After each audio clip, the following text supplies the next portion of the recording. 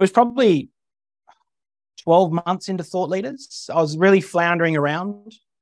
And I guess I made the story the hero as opposed to any of my thoughts, because I thought that's what people wanted. And I had a mentoring call, and we started laying down this model and started to draw this model on paper. And that's when the IP came to life, was in that moment. And what I realized in that moment was, whether it's the FBI story or whether it's 10 other stories I could have told, they're just metaphors for teasing out that IP.